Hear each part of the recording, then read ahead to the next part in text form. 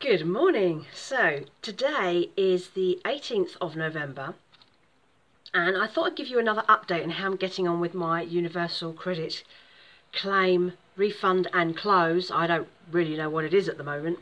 The last update I did was at the end of October, but the information in it related to the last thing that happened on my account, which was on the 23rd of October. So it's been best part of a month. So the situation is that I was waiting to find out if my claim had been closed. Obviously it should be closed, I know that, because I was on the protected year and I know that I was not eligible for normal universal credit. That wasn't a problem. But due to an error on my part, I am owed some money back from money that I declared as income, which shouldn't have been declared as income, which was the interest from savings I had. And they invited me to submit my paperwork to have that money credited back to me. Note, they invited me to do that. They said, you should claim this back, so I am. So I did that in July. I gave them the paperwork at my last work coach meeting, and then things just ticked along. And she did say it would take a long time. Fair enough. I understand the system runs at the speed of a turtle. I get that. So I'm giving you an update now because I feel like I have now officially fallen into the ranks of what most people on universal credit experience. Most of my year, in fact, right up until August, which was the end of my universal credit year on the protected year, everything went fine. It went swimmingly. I had my work coach meetings, I got paid every month, I did my submissions, nothing went wrong. And then as soon as it came to the end and it required some energy and thinking outside the box of universal credit, it's all gone to pot. And I now feel like I've gone down this black hole of, is anybody actually listening? Is anybody reading messages?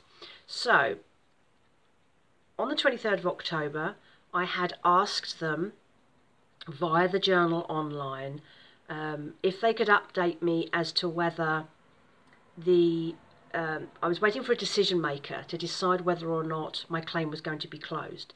And I didn't know whether that would affect the interest claim that I still apparently have in process. I don't know if they've just shoved the paperwork in the bin, if it's being processed, if they've forgotten about it, or if they can't be bothered, or if I have to wait another year to find out if I've got it or not. I don't know, because no one will tell me anything. So I requested again on the 23rd of October, can you please update me as to what I'm waiting to hear about? If I close my claim, will my journal shut down? And if that shuts down, how am I going to find out about this interest payment? Or is that just going to shut that down as well? Didn't have a clue. Didn't have a clue. No one was telling me anything. On the 28th of October, which is about a week later, I got an email from the head office, which is not my local office, to tell me that the decision maker had made a decision to claim my UC my claim. Wow, surprise, surprise. I knew this already. Fine, great, no problem. That isn't the problem. So I messaged her back the day after and said, yeah, I understand that. I know that that's what's going to happen. But what about this? So then she said, don't know about that. I'll ask your local office to find out, to chase it up for you. And then I heard nothing. And then on the 13th of November, which was a week ago, I gave them 2 weeks. I've chased it up saying, is anybody going to answer me on this, basically? So here I am, doing what most other UC claimants are doing, which is not knowing what's going on. Because it's like now it's over, nobody cares, even though there are annoying little things that they still have to do, like answer a question for me, because I don't know what's going on. If someone would answer me, I would stop harassing them, but nobody answers. It's now a Monday morning, 18th is a Monday, so it's a new week, so maybe I will hear something this week. And I know that there are people who mentioned on my last video, why are you bothering? You know, stop wasting your time with this. Well, it's the principle of it, because they invited me to claim that money back. I'm not going to give up. It's not a necessarily insubstantial amount of money. The amount that I declared was about £1,300. Now, I won't get all of that back because I guess the calculations will work it out. But, you know, it could be £1,000. Who knows? I'd like to know. And I don't know because no one's telling me anything. And this is the claim I put in July. So I'm sticking with this. And the other reason that I am continuing to push on this, and I keep doing it, is because I've been cataloguing the entire process of my universal credit claim. It was like a social experiment. I'd never been in this system before. I didn't know anything about it. All I had really heard was bad things, and I wanted to see what it was like for me. And I wanted to be able to document the process properly for other people that were going to go through the same thing as me. So being migrated from working tax credits onto universal credit in the protected year and what they might expect from that. Because trying to find understandable, basic layman's information about this online is almost impossible. You can go to the official website, the government DWP website, and it'll tell you a bunch of stuff that may or not be accurate. You can go onto YouTube, but most of the videos are from business professionals, not people who are actually doing claims, and they make it look like a business presentation, and it doesn't make any sense because in the real world things never work like this. So that is why I wanted to do these, because I wanted them to be useful for other people. I wish there had been this around when I was claiming at the start. It would have helped me a lot. And that is why I continue to do this process, because there will be lots of people like me coming to the end of their protected year who don't know what happens afterwards. They don't know if they're going to be eligible. A lot of them will be because they won't have the same circumstances as me. The reason I am not eligible on an ongoing basis is really because of the interest, the savings that I have. It's above the limit, but also it depends on your income. So if you don't earn enough to meet the threshold, they don't pay you. If you earn too much over the threshold, or over the threshold at all, they won't pay you. So I don't know where the middle ground is because I'm not eligible. They were telling me I had to keep putting in my claims after my year had ended while they were making decisions. And I did that once and I wasn't eligible for anything, which is fine because had I been eligible and they paid me, I'd just end up having to pay the money back. So it was one slightly less bit of hassle for me.